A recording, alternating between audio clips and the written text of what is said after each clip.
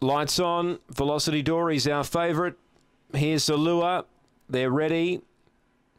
Racing, Velocity Dory began only fairly. Good speed, Spymaster's going to utilise box one. Around them, Filthy Phantom, diving through No Knowledge. The rail, Velocity Dory, Simple Man midfield.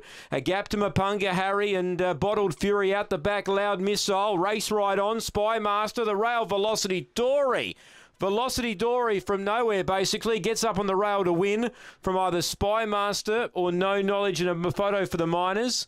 Simple Man, the rail, probably fourth from Filthy Phantom. He ran well, the veteran.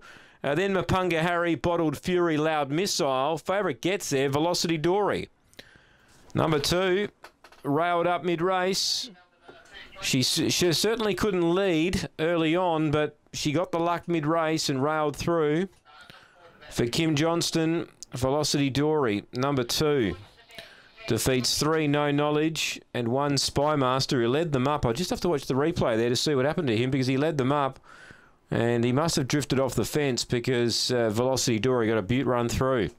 19.73 the run, and it's a length, the winning margin by a head. 2.315 after the running of race 5. First leg of the quad.